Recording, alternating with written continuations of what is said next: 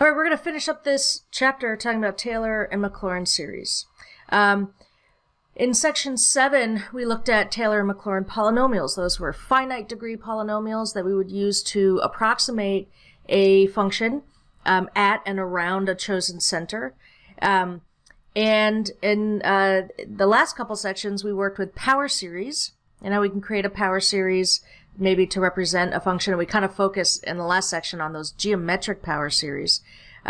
In this section, we're going to just extend those Taylor and Maclaurin polynomials to make a whole series, right? So an infinite degree polynomial where we get the coefficient for the nth term by using this formula. This should look familiar. We evaluate the nth derivative at the center, divide by n factorial, to get the coefficient on x minus c to the n. So we're going to start by working on this example. We're going to find the Maclaurin series for sine x. So again, Maclaurin series means we have our center is 0, so we're going to have powers of x. And, you know, when we were working with the Taylor and Maclaurin polynomials, those finite degree polynomials, we knew exactly how many derivatives to find. Here, we're going to try to make an infinite degree polynomial. So as we find derivatives, actually part of our strategy is going to be to try to recognize a pattern, so we know what the nth derivative will be when we evaluate it at the center. So in this function, I'm going to go through this. This will maybe a little bit quickly. We've already done a lot of this because we made a 7th degree Maclaurin polynomial for sine back in section 7. So our function is sine x. And if we plug in 0, we get 0. Our first derivative is cosine x. And if we evaluate that at 0, we get 1. Our second derivative is negative sine x. Evaluating that at 0, we get 0. Our third derivative is negative cosine x.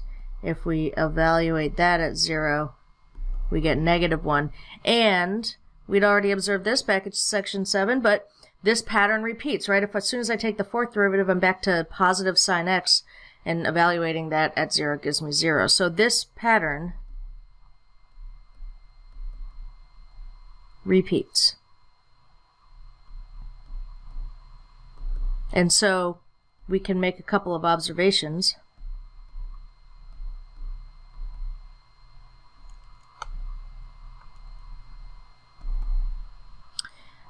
We're only going to have odd powers of x, right? The even derivatives are all 0, so we're only going to have odd powers of x.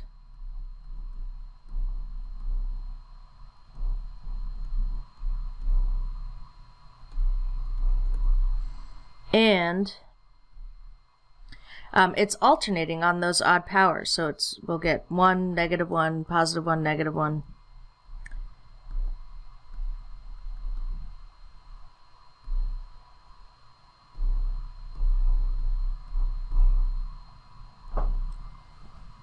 So putting this together,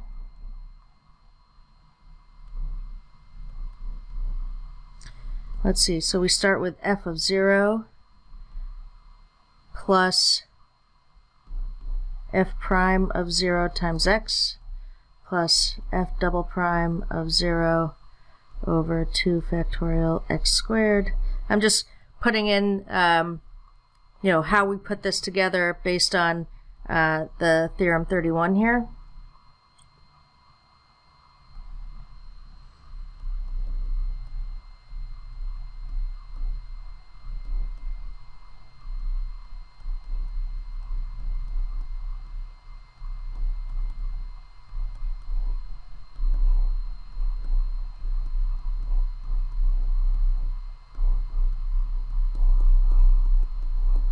So we know that the even powers, those are all 0.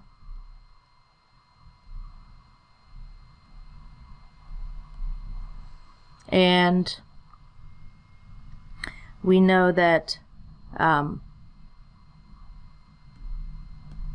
See, the first derivative is 1, the third derivative is -1, the fifth derivative is +1, and so on, right? The seventh derivative will be -1.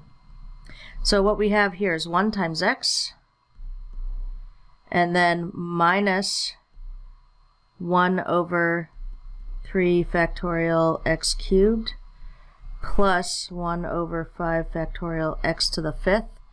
We could keep going, right? We kind of have established a pattern now. Minus 1 over 7 factorial x to the 7th plus 1 over 9 factorial x to the 9th, and so on. So we can now write the series. So we know that we have just odd powers, and it's alternating. So it's alternating. That part's easier to take care of. You'll kind of take care of that right off. So if it's alternating, it's either -1 to the n or -1 to the n plus 1 factor. And because we're starting out with a positive term, -1 to the n will work because we're starting at n equals 0. And we only have odd powers. So an odd is of the form 2n plus 1. And then we're dividing by that same odd factorial. So this is the series. Now, the next thing we want to do, now that we have a power series, a Maclaurin series for sine x, is get the radius of convergence. And so for that, we're going to use the ratio test.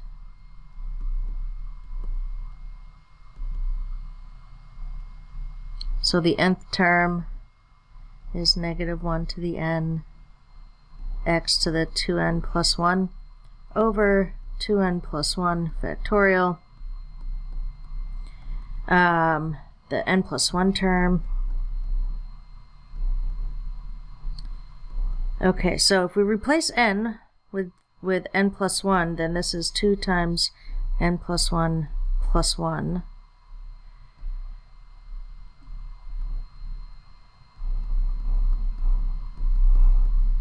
And simplifying that gives us x to the 2n plus 3 over 2n plus 3 factorial.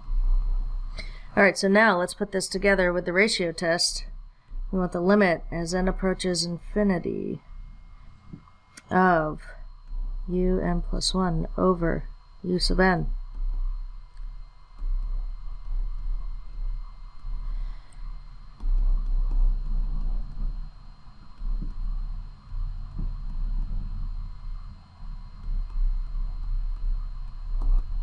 Multiplied by the reciprocal.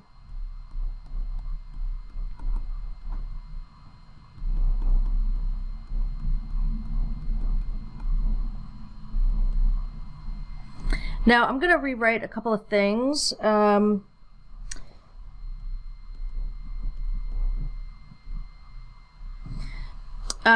Let's see. So I'm going to ignore the powers of -1. It's inside absolute value signs, so the presence of those factors of -1 is not going to make a difference on the limit because it's all just going to be positive. X to the 2n plus 3, well, that's the same as x to the 2n plus 1 times x squared. And we have our 2n plus 1 factorial. In the bottom, 2n plus 3 factorial, well, that's 2n plus 3 times 2n plus 2 times 2n plus 1 factorial. And then we have our x to the 2n plus 1. So now it's sort of easier to see exactly what cancels. The x to the 2n plus 1s are gone. The 2n plus 1 factorial cancels. Oops.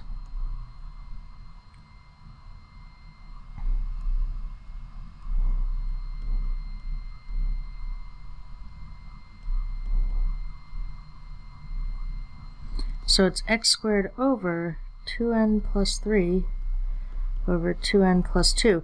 And, you know, remember when we were finding these, you know, the radius of convergence and other problems, you know, this is a limit as n approaches infinity, and we're considering this for some fixed non-zero value of x. So we could treat x like it's just some constant, and that means we can kind of pull this x squared out. Usually we need to be concerned about retaining the absolute value. If we pull out a constant, it's the absolute value of that constant. X squared is always positive though, so I don't really need to worry about the absolute values in this case. And 1 over 2n plus 3, 2n plus 2, that's always going to be positive. We're looking at this as n approaches infinity, so we've got positive values of n for sure.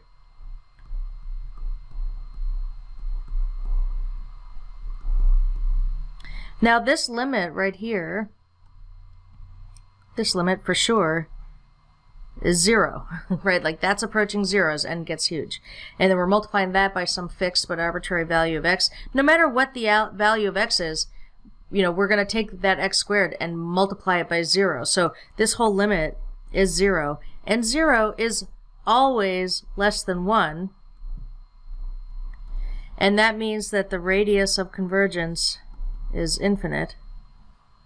So the interval of convergence is all real numbers, minus infinity to infinity.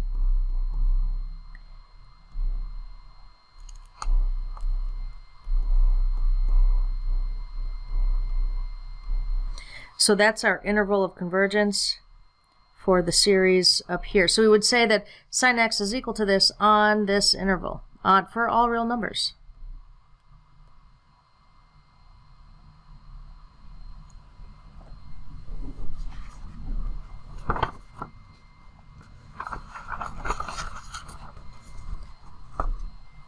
So on the next page, we just have some general guidelines here for finding a Taylor series, and it's what we basically did for the sine x function in the last example. So you want to take a bunch of derivatives, you know, differentiate your function several times, and evaluate each derivative at the center, and then try to recognize a pattern for the numbers, right? We want to be able to write a formula with n for like what that coefficient, the nth coefficient, is going to be. And then we use that to make our coefficients, right? We're trying to observe a pattern for these values, the nth derivative, right, evaluated at c. Then we use that formula to put this together and say, okay, here's our series. Now, the last step, this says with this interval of convergence, right? So in the last one, we found it had an infinite radius, so it converged on all real numbers.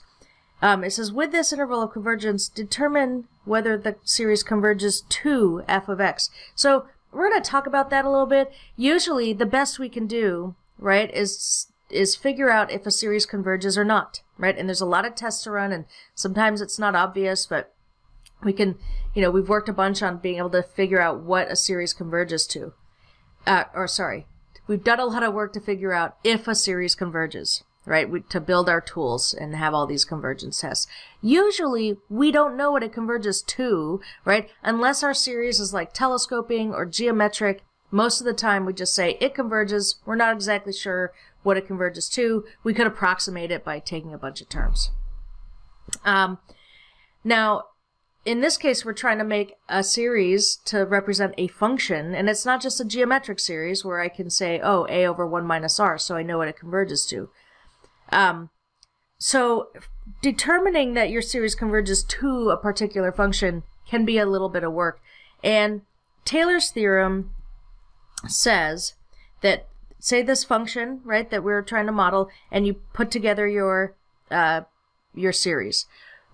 Now, what Taylor's theorem says is, if I stop at the nth term, right, like the nth polynomial, so it's not a series anymore, that's an approximation, but it is, in fact, exactly equal to the function if I add on this remainder term. That just acknowledges I'm going to be off by a bit, so it's equal to this nth polynomial plus some remainder. Now, this remainder term is, of course, a function of x, meaning the amount that you're off by could vary depending on what value of x you plug in. And that kind of makes sense when we were graphing some of the Taylor polynomials, we could see that, you know, as we strayed further away, maybe that, our error was greater. Now, Taylor's theorem says that this remainder term is given by the following. So it's like you take the n+1 term, right? Like, it's sort of like just take the next term, but it's given by this value. So here's the big change. We're evaluating the n plus first derivative at some value z, where z just lies between x and c. Now, if we can show that our, or if we want to show that our function, if we're trying to show that our function, our series converges to our function, what we want to show is that this remainder term shrinks to 0 for all x in the interval of convergence. A lot of the time, you know, you're probably not going to need to do this a whole lot, but I'm going to show you how it works with the sine function that we just found the series for in the last example. So if we want to show that the Maclaurin series converges to sine of x, then we will show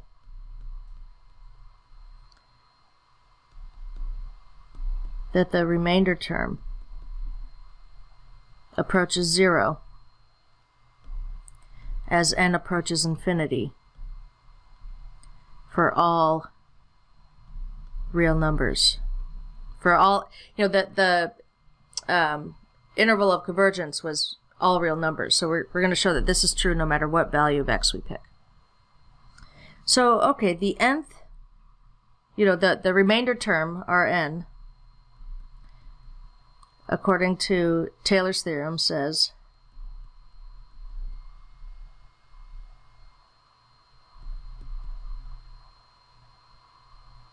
that it takes on this form.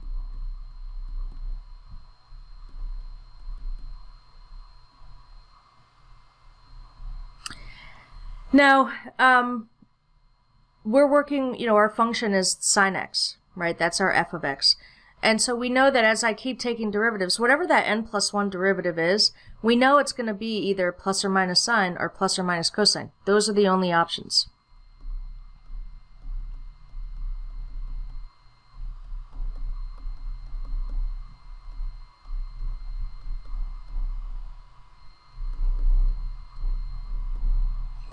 And here's the great thing about these functions, plus or minus sine and plus or minus cosine. These are all bounded.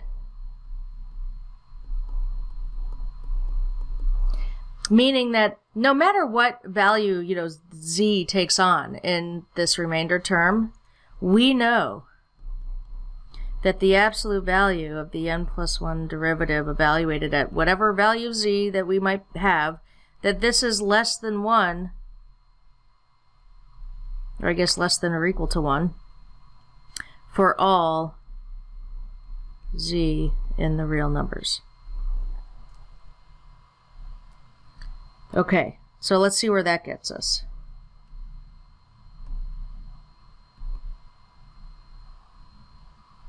So this remainder term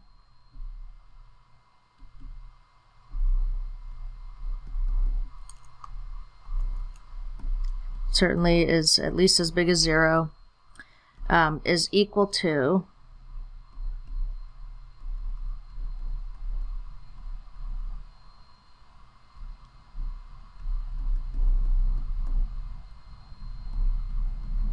this thing right here. And we know, we just observed, that that is less than or equal to 1. So at its biggest, if that is in fact equal to 1,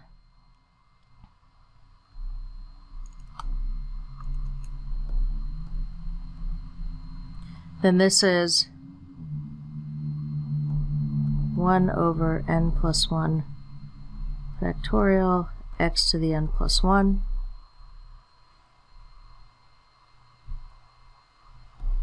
which is absolute x to the n+1 over n+1 factorial. So notice here, we have this sort of bounded, right? So this remainder term is at least as big as 0. That's equal to this. Then I switch to a less than or equal to because I know that that's bounded, right? So this whole remainder term is less than or equal to x to the n plus 1, the absolute value of x to the n plus 1, over n plus 1 factorial. So now let's evaluate a limit. So the limit as n approaches infinity of the nth remainder term is the limit as n approaches infinity of absolute x to the n plus 1 over n plus 1 factorial. So now we're doing this for some fixed non-value 0 of x. So whatever this value is, it's something that's fixed. And then we're letting n grow arbitrarily large. We have this n plus 1 factorial in the bottom. We know... Oh, wait, hold on a second. I misspoke here. X is fixed, right? So this part here, that's fixed. So we have some fixed base raised to the n plus 1 power. So obviously that to the n plus 1, the whole numerator, is not fixed. However, we showed a while back that exponential growth is sort of dwarfed by factorial growth, right? We know that the bottom is growing so much more fast than the top, no matter what our base is. So for each fixed x, this limit is equal to 0.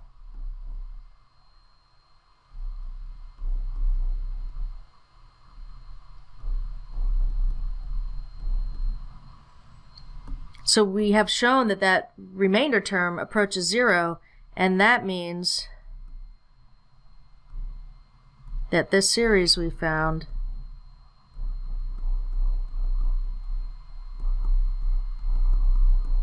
converges to sine of x.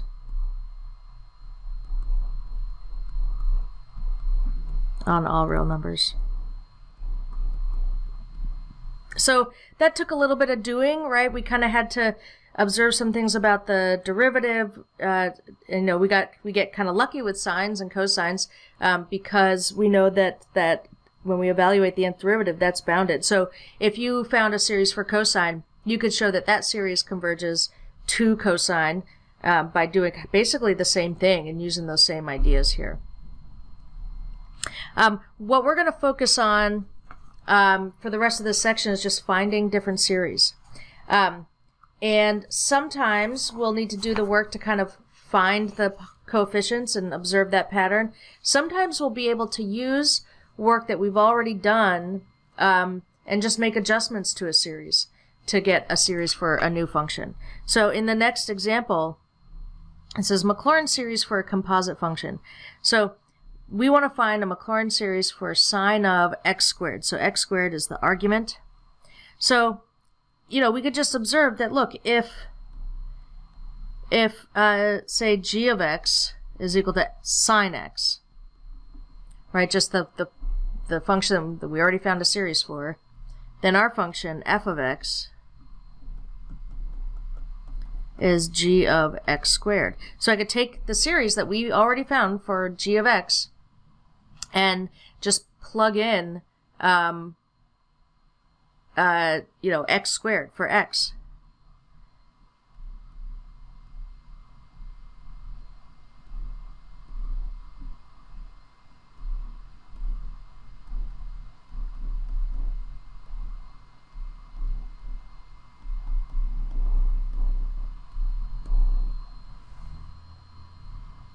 So sine of x squared is equal to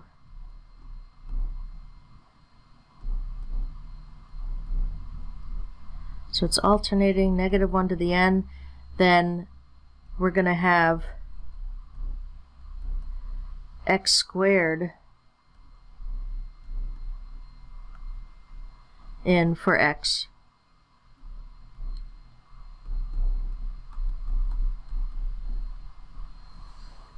And then we just want to simplify.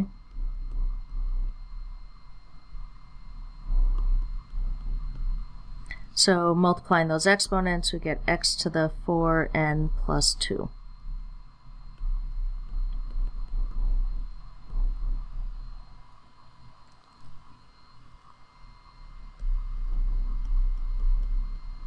There's our series.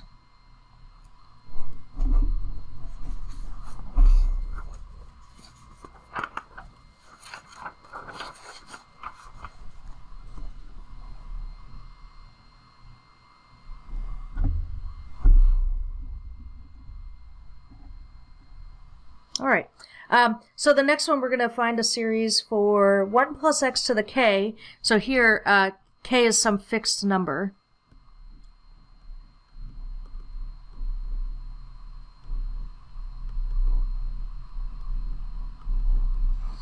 So we're going to find a Maclaurin series for a function that looks like this. We call it a binomial function because we have two terms inside that we're raising to a power. So let's get started. We're not going to fix an actual value for k, but we're going to know that it's just a constant. So we still are going to be able to do all the derivatives, knowing and treating k like a constant. So our function f of x is 1 plus x to the k power. Our first derivative, this is a power rule derivative, so k times 1 plus x to the k minus 1. Just keep taking derivatives. The second derivative is k times k minus 1 times 1 plus x to the k minus 2.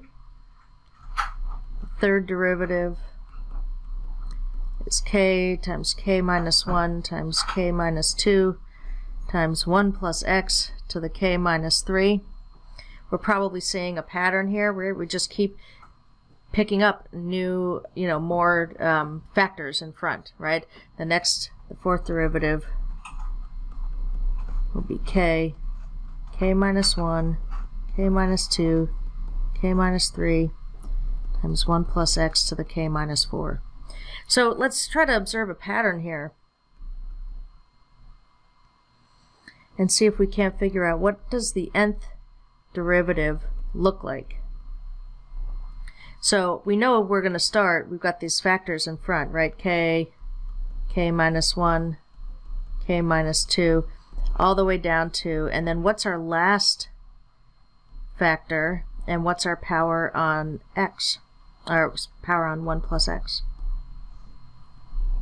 So couple things to note here. The fourth derivative, our power is k minus 4. The third derivative, our power is k minus 3. So for the nth derivative, our power is k minus n.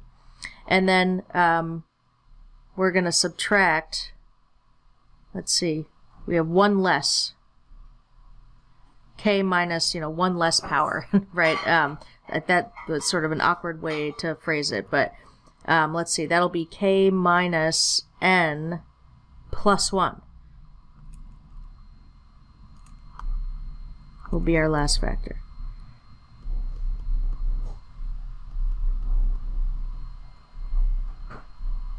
Alright, so now if we evaluate all of these at 0, because it is a Maclaurin polynomial, f of 0 is 1, f prime of 0, that's k, f double prime of 0 is k times k minus 1. Right, when we plug in x equals 0, this part here is just 1. So when we plug in 0, we just get the product out in front.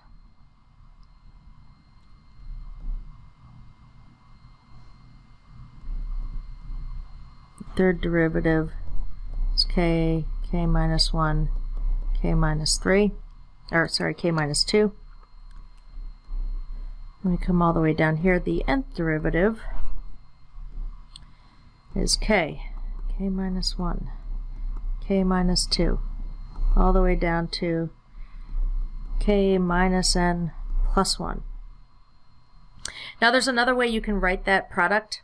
If you don't like writing, the dot dot dot, There's a more kind of prescriptive way, kind of direct way to write it. And that is, so we start with k, right? And then we're multiplying all the way down.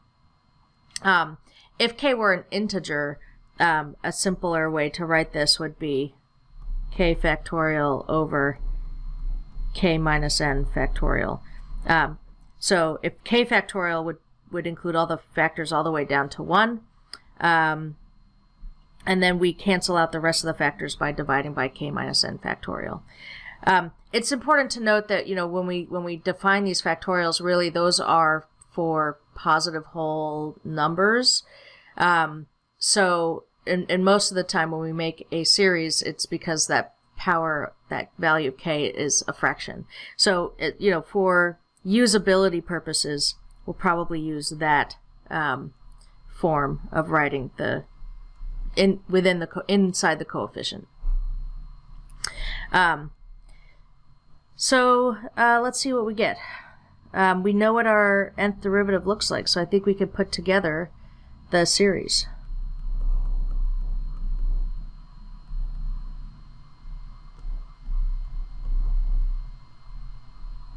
So it's the nth derivative evaluated at 0 over n factorial times x to the n. And this part here is what we have up there.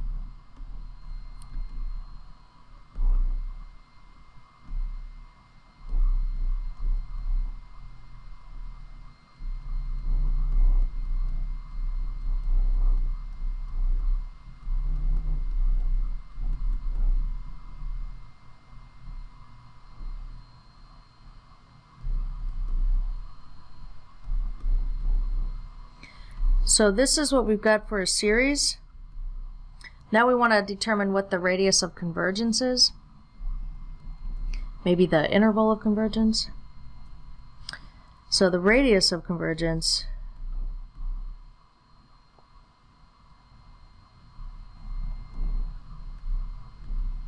we're going to set up our ratio test.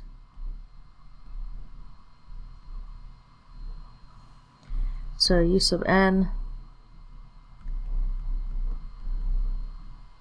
let's see, I think for the purposes of setting up this ratio test, I'm going to use this form for that nth derivative, which means our nth term is going to look like k factorial over k minus n factorial and then n factorial. That n factorial on the bottom comes from right there, and that's x to the n. And then the n plus 1 term, let's see, if I replace n with n plus 1, then k minus n plus 1 is k minus n minus 1, and then n plus 1 factorial, x to the n plus 1.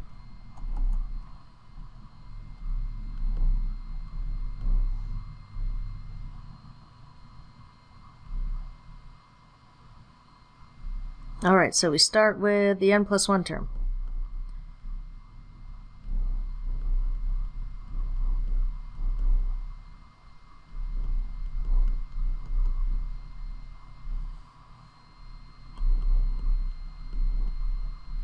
And then reciprocal of the nth term.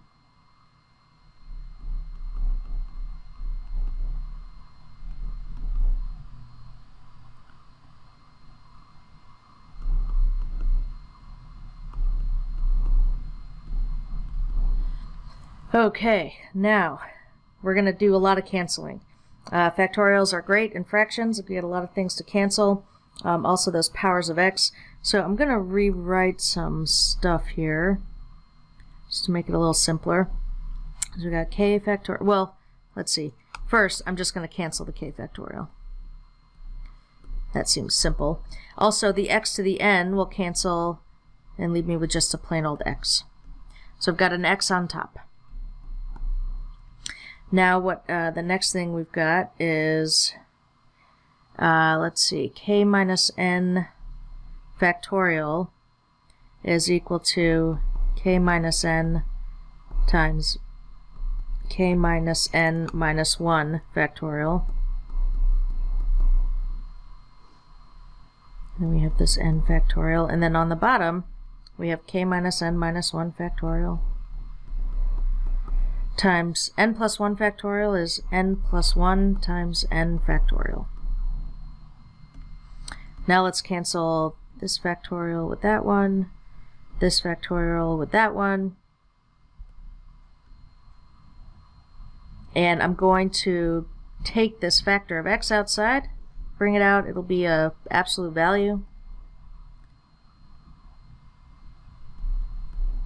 So absolute value of x times the limit as n approaches infinity.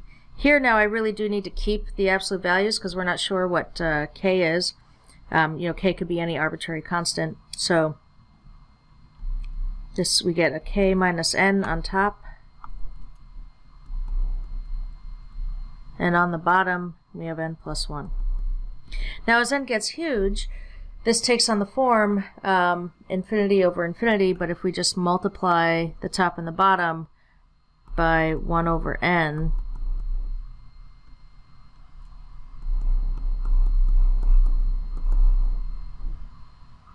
now we get k over n minus 1 over 1 plus 1 over n.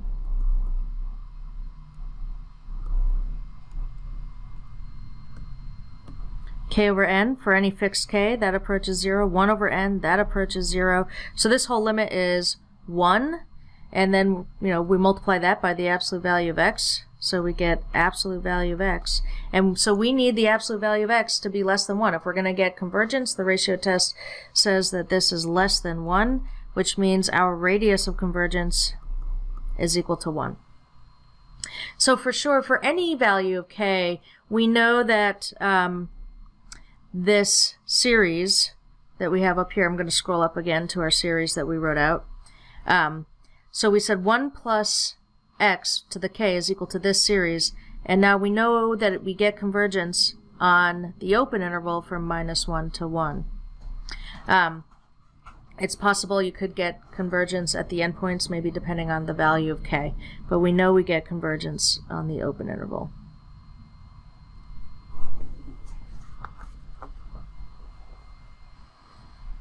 Okay, so we just did a lot of work to find that binomial expansion, that binomial series. So, you know, sometimes in some of the exercises you'll see, you know, it'll say use the definition to create a Taylor series. So they mean like kind of going through this process and finding all the derivatives. And sometimes they say use one of the series that you've already made or that we've made in this section to create a new series. In the text, it'll refer you to a table on a page in the text where it gives you the Taylor series for a bunch of well-known functions, and you can use that function to create a new series. Kind of like we did for this problem, right? We just used this series that we made for sine to get a series for sine of x squared. In the next example, we're going to do a similar thing. Find a power series for f of x equals cosine of the square root of x. Well, if you look at that table on the text, which I don't know what page it's on, but it's in this section of the text, I think section 10 of this chapter on infinite series. If we look in that table, there is a series for cosine that looks like this. It is also alternating, only for this one we have even powers of x.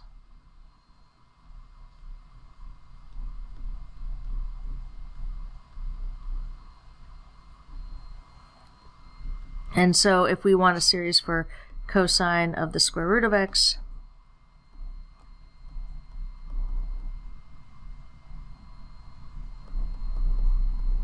we're going to replace x with the square root of x.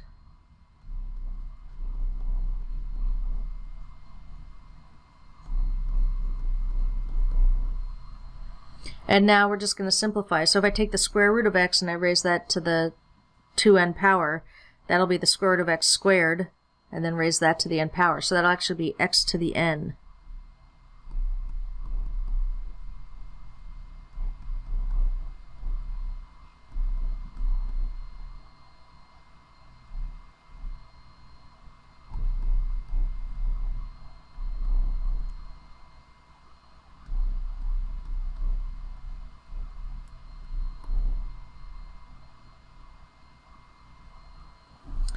All right, so that wasn't too much work. So if we're you know, I guess the problems that have the most work are when we need to kind of use the derivatives and find the pattern ourselves.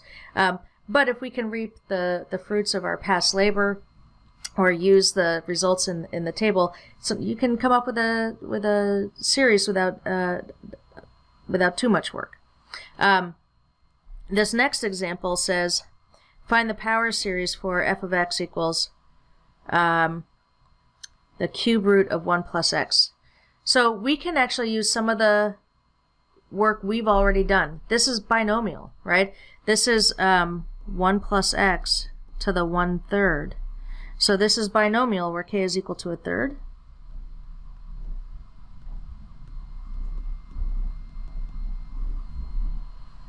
So going back to get the series that we built a couple of pages ago, 1 plus x to the k is this series here. So k minus 1, k minus 2, down to k minus n plus 1, all over n factorial x to the n. So for us, k is equal to 1/3. Now what I'm going to do is just write out the first few terms here with the 1 plus x to the k. So when n is 0, we just get the constant term 1. When n is 1, then we have 1. Then we have k over 1 times x to the first.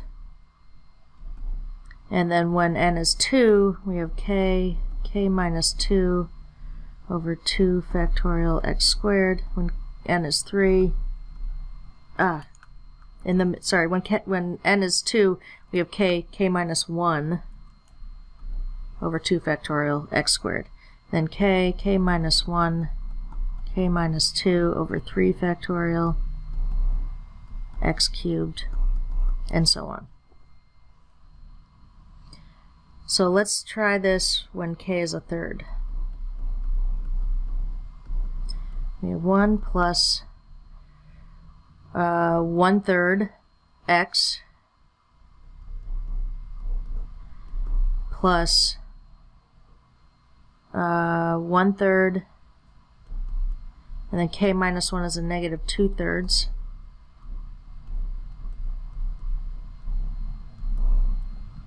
For the next one, we got 1/3, negative 2/3, negative 5/3.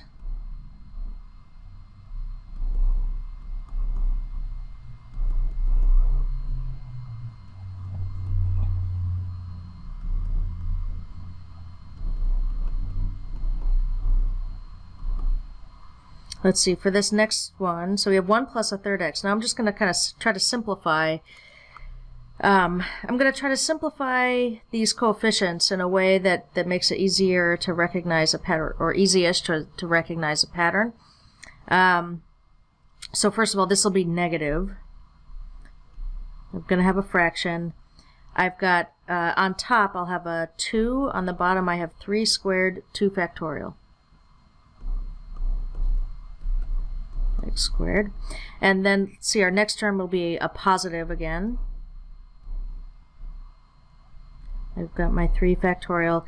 Let's see, in the bottom of this fraction, we're going to have 3 cubed. And then up top is 2 times 5, And I'm going to leave it as 2 times 5 instead of writing it as 10. Let's see, what would the next one be? I didn't, you know, we didn't lay it out in the line above, but I think we can do some pattern recognition here. First, it'll be a negative, and the denominator will be 3 to the 4th 4 factorial. And we have x to the 4th. And then what's on top? So our next factor, like right here, would be a negative 8/3. So I'd end up with another factor that's 3 more than this highest factor in the previous term. So 2 times 5 times 8. Then we could even just do one more for good measure. So the bottom will be 3 to the 5th times 5 factorial, x to the 5th. Up top, 2, 5, 8, 11. So, and I think that's a pretty good progress here. And just, you know, we've established a pattern, and I'm just going to leave it written like that. We've established enough of a pattern that the reader could tell what the next terms in this series are going to be.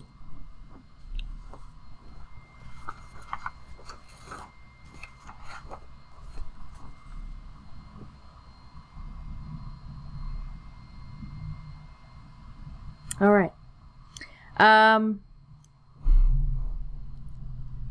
All right, so now we're going to finish up this section by finding a power series for sine squared of x. And we really want to do it in a way that does not require us to multiply two series together.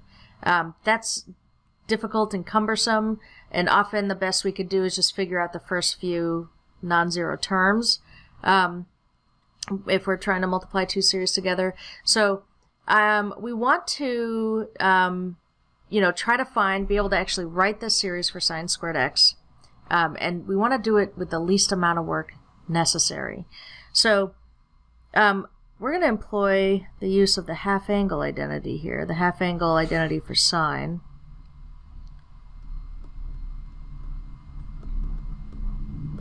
It says that sine squared x is equal to 1 minus cosine of 2x all over 2. And I'm going to just split up this fraction, so we have 1/2 minus 1/2 cosine 2x. So now we have something more useful to focus on. Let's get a series for cosine 2x and use that.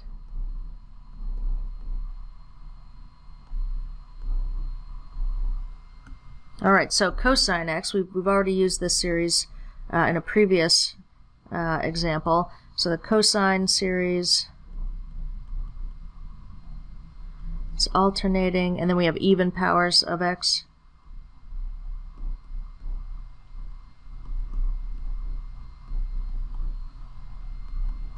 So that means cosine of 2x. I'm just going to replace x with 2x.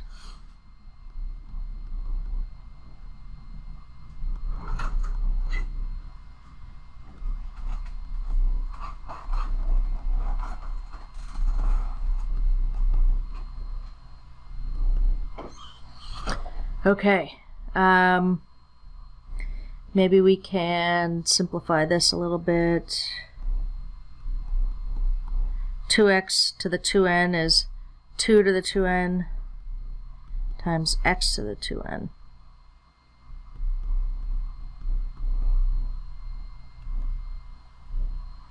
So that's our series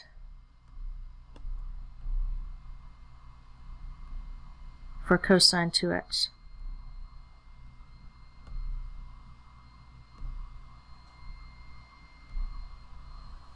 So sine squared x is 1/2 minus 1/2 times this series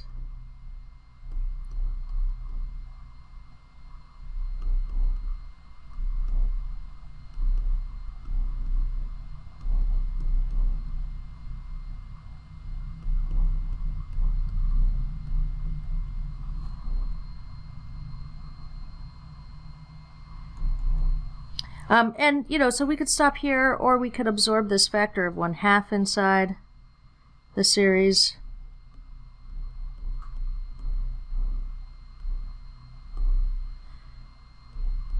If we do that, we'll have an extra factor of 2 in the denominator.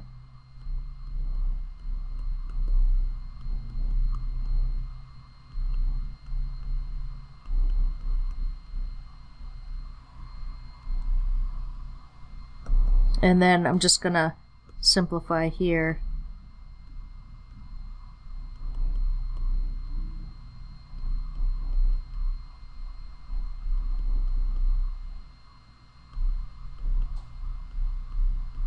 So we have 2 to the 2n minus 1, x to the 2n over 2n factorial, and of course alternating.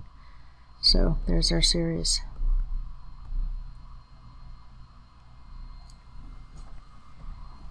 All right, so we finished chapter 5. This is the end of the material. It'll be on the test on infinite series. Please do spend some time on the exercises, reach out with questions, and I'll see you on Zoom.